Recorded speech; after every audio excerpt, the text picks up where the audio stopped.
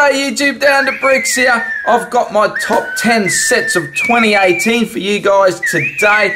We're going to do things a little bit differently, similar to what I did last year. I'm going to talk about the good, the bad and the ugly for Lego for 2018.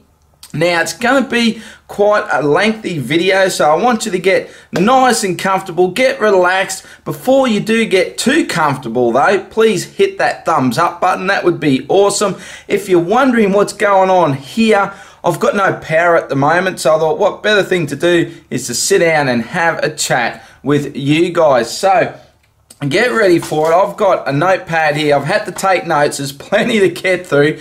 We're going to start with the positive and we're going to talk about the good. So first up, the return of Jurassic World and Harry Potter. How fantastic was that? Who doesn't love dinosaurs? So great to see a return of Jurassic Park or Jurassic World.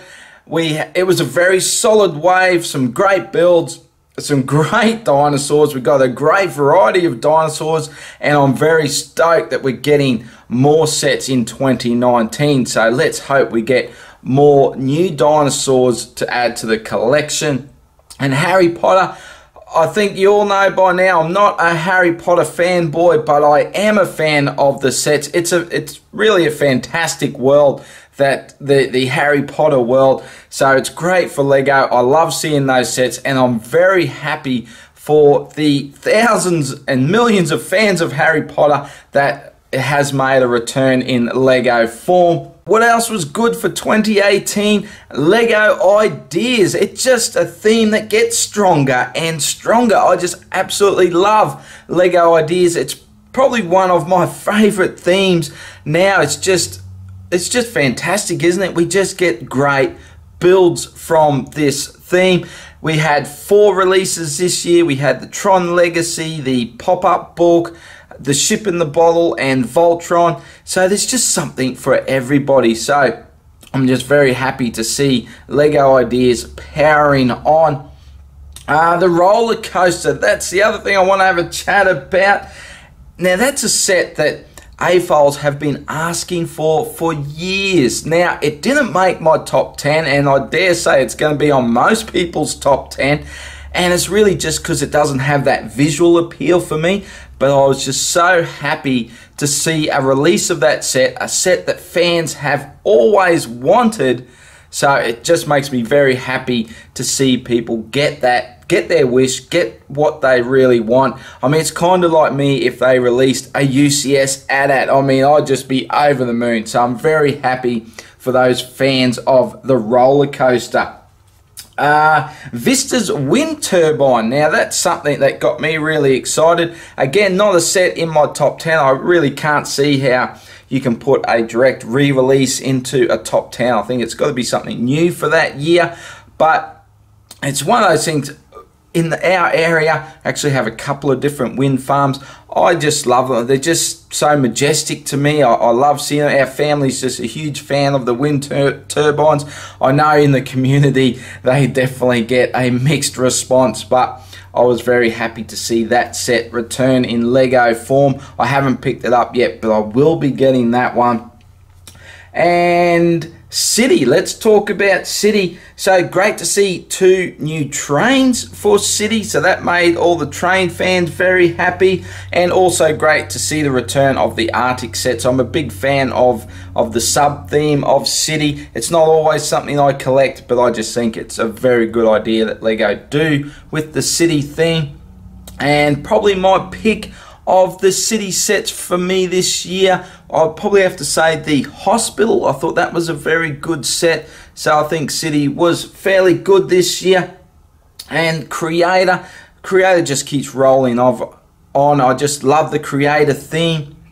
It's just one of those themes. I mean, you just get great pieces, and they quite often just release a set that you just see and go, I'd love to grab one of those or 2 of those or 4 of those and do something with. Their little sweet shop was that build for me this year. So I got a couple of those just to put a nice little sweet shop together. Probably my pick of the Creator theme would be the Pirate Roller Coaster. I thought that was a heap of fun, that set.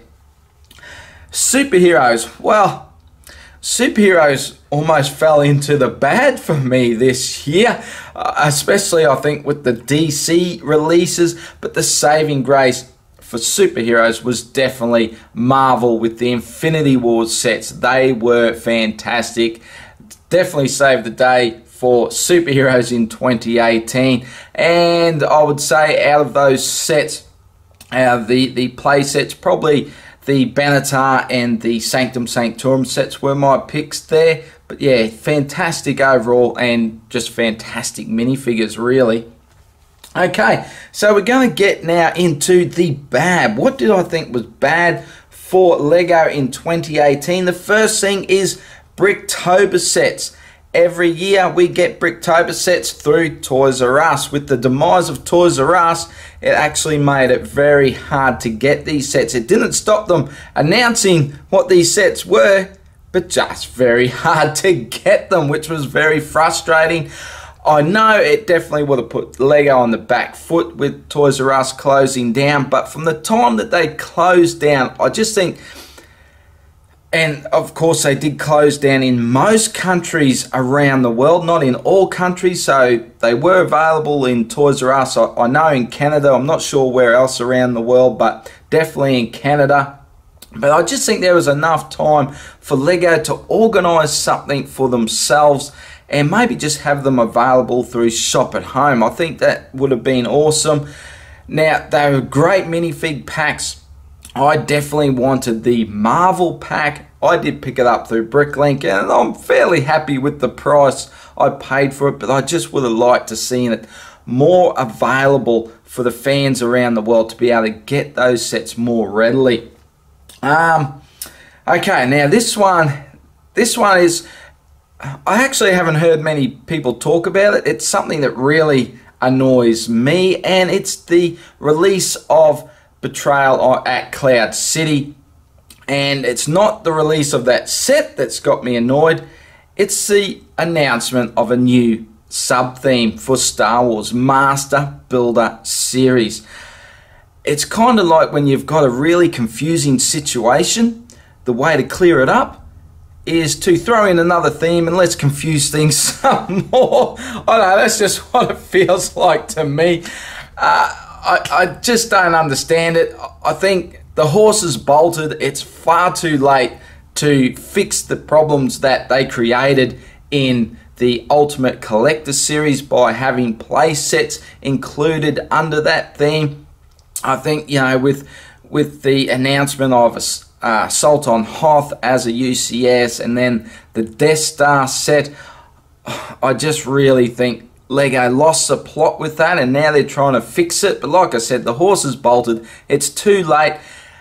We don't need another theme. Why can't we have just big play sets? I mean, they're great fun, aren't they? I don't think we need a theme for that. It's a big set, yes, but I don't think it needs its own theme. Let's just keep UCS what it was, and of course now it's too late. So I mean, I really don't know what they're to do now, but to me a UCS set is a complete build that you can put on display and looks fantastic, and as much fun as Cloud City might be on display, I just don't think it looks that fantastic.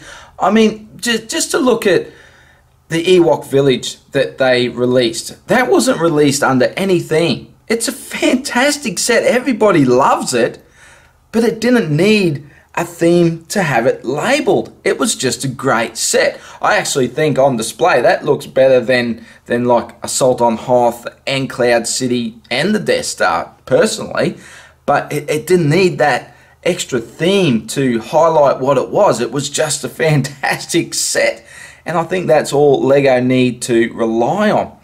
Now, I didn't put Cloud City in my top 10, and it's probably a set that should be in my top 10. It's basically because I haven't picked it up yet. It's 500 Australian dollars. Holy dooly, that is a lot of coin.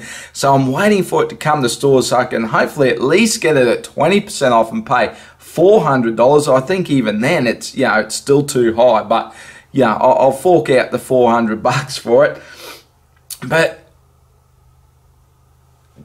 to get to actually build that set, I know I'm going to love it, because it's just so many themes, so many little scenes in there to enjoy and build. So upon building it, I know I'm going to love it, and that would probably put in my top 10. Everything in my top 10 I actually do own. So that was one of the things I went for this year, is that I do actually have it. Now, with the Cloud City, it does again come back to display. I just don't think it's a great display set. And if I'm going to look at a set that's worth a lot of money for display, I would have to say the Hogwarts Castle. Now that is $650 Australian, but you look at that, that is just a fantastic display piece. Now if I was to pick between those two sets for display, I would go the Hogwarts Castle every day of the week. I don't collect the Harry Potter theme, so it just makes me think that, you know, I just couldn't put the Cloud City on my list. I mean, I'm really trying to convince myself, but I didn't put either of those sets on my list because I don't intend on picking up the Hogwarts Castle, as much as I do think it looks great. I do really love it. If money was endless, I would pick it up, but I did leave it off for that reason. But yeah, I just, Master Builder series, I don't like it.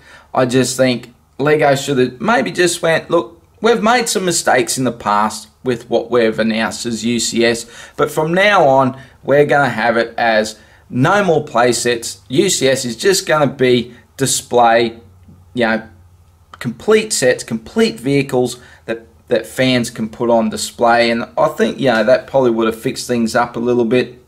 But I'm just really hoping next year, please Lego, please, please, please, give us something new in the UCS format. I really want to see something new to put on display. So let's hope that happens in 2019. So that was the bad. What about the ugly? Oh, well, it's just not me. The ugly Star Wars buildable figures. They're ugly, aren't they?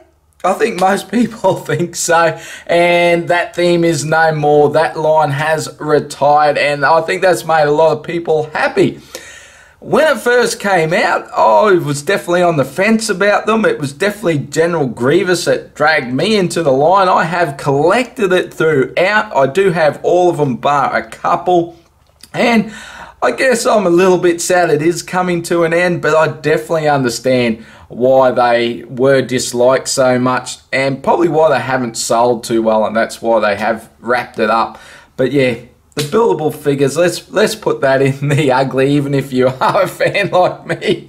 Nexo Knights. Well, Nexo Knights, that's an interesting theme, isn't it? It's like, it's one of those themes, you either love it or you hate it. And it's another theme that's retired, and I definitely think they went out on the ugly side with some of these sets here. I gotta say, probably not unlike DC, aren't they? So yeah, DC didn't have a great year. Alright, well that's it for the good, the bad, and the ugly. How are we going for time? Let's flip over the page, and we're going to get into my top 10. So I'm going to have some honorable mentions, and I'm going to talk about something else. So let's talk about the honorable mentions first. Let's spit it out. I should have bought a glass of water. Okay, so it's 75211, the Imperial TIE Fighter for 2018. The best TIE Fighter to date, without a doubt. Great detail. Look, I'm not going to talk too much about these sets, but I just thought that was a fantastic set. And that Minbin Stormtrooper, whew, that is one awesome minifigure. It's just a shame we didn't get more of them, isn't it?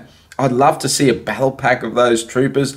And that I did actually go out and buy an extra one of those minifigures, and they're not cheap, I have to say, when you go to Bricklink. Okay, so the other one, now they're both Star Wars sets. 75212, the Kessel Run Millennium Falcon. I didn't squeeze that in my list. I probably should. That they really bumped the price up for that set, so I guess that was one of the things that kept it out of that helped keep it out of the top 10 for me. Again, yeah, it wasn't so long ago we had a Millennium Falcon in the minifig scale. Well, not minifig scale, but in the play scale. The play sets. We did get of course, the UCS Millennium Falcon. So, yeah, I think that was probably another reason. I really liked it because of the uniqueness to it with the color scheme and the escape pod on the front. I thought that really added to it, and I just wanted to give that one a mention. Now, what I normally do in my top 10 is I like to squeeze in a small set, and it's something that at this time of year that the young ones might see and go, you know, I want to ask for something for Christmas. What should I get? And this is a small and, in Lego terms, inexpensive sets to collect, because nothing's really cheap when it comes to Lego. So again, it's 3 more Star Wars sets. I didn't squeeze it in my top 10 this year, but I do want to mention them. And that's 75200 Actu Island Training. I thought that was a fantastic set. Great minifigs, great little build. Just had a little certain charm about it, so I did really like that set. Probably my favorite is 75208 Yoda's Hut. Now, probably my favorite just because it's original trilogy, and I've got actually sitting right here. The minifigs to get a training Luke, or Luke in training get up, yeah, the muddy R2, and it's always fantastic to get Yoda. So the minifigs were just superb. I thought it was a very neat little build too. And it's one of those sets that, excuse me, it's one of those sets that really inspired me to want to keep building and to add to it. And I always love when sets do that. And that one really caught my fascination with that. So I definitely recommend that one. And the last one is 75215 Cloud Rider Swoop Bikes. And I love that movie. I thought Solo was fantastic. I love that scene. I love those swoop bikes. They just look so cool. The build techniques in them too was really interesting. And you get 2 bikes, so a lot of playability with it. So to have something in that price range that's a smaller build, but you actually get a complete vehicle and 2 of them at that, I think that's awesome. So definitely have to recommend that one as well. But now it is time to get into the top 10. Now, you know I'm a Star Wars fan, so there's going to be Star Wars in here, but of course there's other goodies as well. So what's going to be at number 10? And this was the one, I was going to squeeze this out for one of those smaller sets, but I actually think it's very worthy of a top 10 position because it's just a nice solid build, and that is 75202 Defense of Crate. Now, I just thought this was great. The ski speeder is just so nice. It's a complete build. Lots of detail. The actual extra builds you get for the trench builds I thought were pretty solid as well. They're quite substantial for what they are. So overall, I just think that was a very solid set, and I just had to include it in my top 10. I had some great minifigs as well. Okay, on to number 9, and now I talked about how great it was to see Harry Potter back, and I did have to sneak a set into the top 10, and it's 75955 955 Hogwarts Express. I love trains. This is a fantastic looking train, and it was my favorite pick from the Harry Potter wave, and it's just a great set. I just can't argue with it. Had to make the list at number 9. Number 8. It's another Star Wars set. It is 75221, the Imperial Landing Craft. Now, not a build we see very often from Lego. We know what they're like with Star Wars. They like to pump out the same sets over and over. This is one we haven't seen for a long time. And it's just a very nice set. A set very hard to come by. It never actually even made it to stores in Australia. Well, not as yet anyway. But it's just such a clean looking build. And it was great build techniques in that too. I had a lot of fun putting that together. Awesome minifigs. The Sand Troopers are my favourite troopers. So great to see more of those. I would love to see 4 of those in that set. I mean, that would have really made it. That probably would have bumped it up the list even higher, just to be able to fill it out with troopers. So I think that was a bit of a missed opportunity, but I had to include it because it's a fantastic set. Okay, so that was number 8. At number 7, now this one I think is rather underrated, and it is 76105, the Hulk Buster. Now, it copped a lot of flack, this one. I expected, well, I think people expected it to be a fully articulated action figure, but it is in Lego form. Could they have done better? Definitely. I don't think it was what it was supposed to be, though. I think this is just a fantastic set to put on display. I love the Hulk Buster suit. It's just something that really fascinates me. I love that suit. If I could afford it, I would get, like, I think it's $1,500 or something. The Hot Toys Hulk Buster, that would be awesome, wouldn't it? But yeah, I'm just a big fan, and when you put that set on display with your other Marvel sets, it really does stand out, and that's why I've had to put on my list, because it is a fantastic display piece, and it was a very enjoyable build as well. So that made it in at number 7. Okay, number 6, we have 10260, the Downtown Diner. I love what Lego's done here. They've changed things up a bit. We're in a new era for modulars, and I like that it's getting a bit of a shake-up. It's definitely not my favourite modular, but I do think it looks fantastic. And again, it inspired me to want to change it up a little bit and do something a little bit different with it. And I thoroughly enjoyed that build process and customizing that set. So I definitely think it's worthy to be in any top 10 list. And that is the Downtown Diner at number 6. All right, now we're getting into the top 5.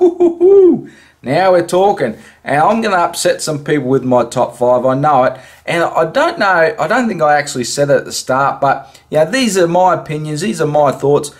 We're all different, yeah, who cares? Let's just enjoy what we enjoy, and if you don't like it, you don't like it. Yeah, it doesn't really matter. It's not going to affect your life at all, is it? So let's roll on to our top 5.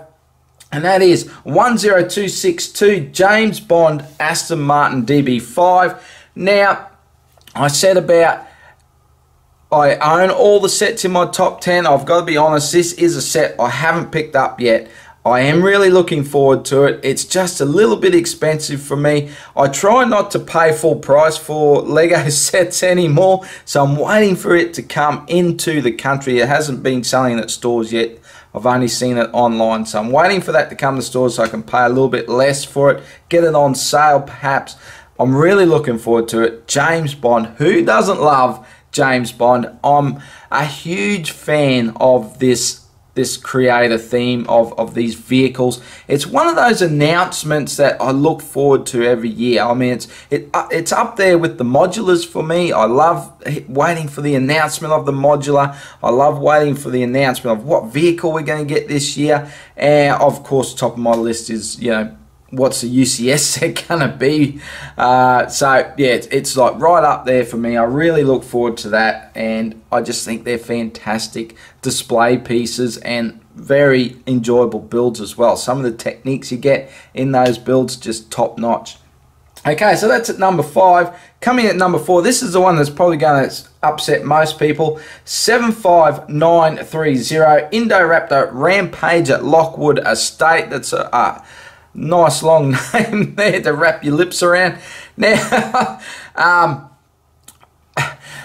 I guess sometimes you just got to come back to the mood you're in when you're building. And when I built this set, I absolutely loved it. I just had a fantastic time building it, and it just gives me great memories. So that's why it's so high on my list. I think it displays. So it's one of those sets, I think, that can be appreciated as much as a child or an adult. I mean, as a little play set, well, it's not little, as a play set, it's a stack of fun, 2 dinosaurs, lots of different things you can do with the build itself, you know, change it up quite a lot, lots of nice detail on the inside, and as an adult, again on display, it looks fantastic. 2 dinosaurs you can get in and play with. That Indoraptor dinosaur is one of my favorites. I just think it looks fantastic. I love that dinosaur. And again, it's got me very excited to what we're going to get in 2019. But that was, again, just a fun set. I had to put it high on my list for 2018. It was actually higher than that at times. And this is what I want to say too. With this year, it wasn't actually too difficult for me to actually just pick a top 10. Normally, I have a very long list and it takes a lot of time to whittle it down to a top 10. In past years, I haven't actually been able to do that. I think a couple of years ago I had a top 15 because I just struggled that much getting it down to 10.